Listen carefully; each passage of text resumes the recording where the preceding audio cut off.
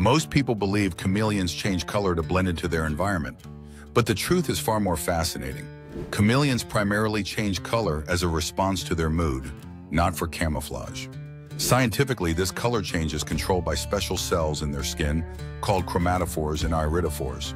Chromatophores contain different pigments, while iridophores reflect and scatter light.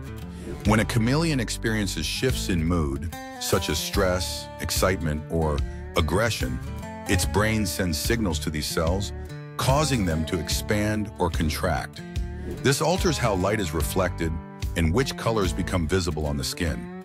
For example, a calm chameleon might remain green, but when threatened or trying to attract a mate, it can rapidly shift to brighter colors like red, yellow, or blue.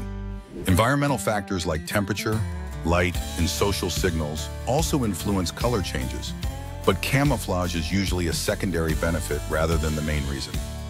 The next time you see a chameleon flash vivid colors, remember, it's expressing its emotions and communicating, not just hiding from predators.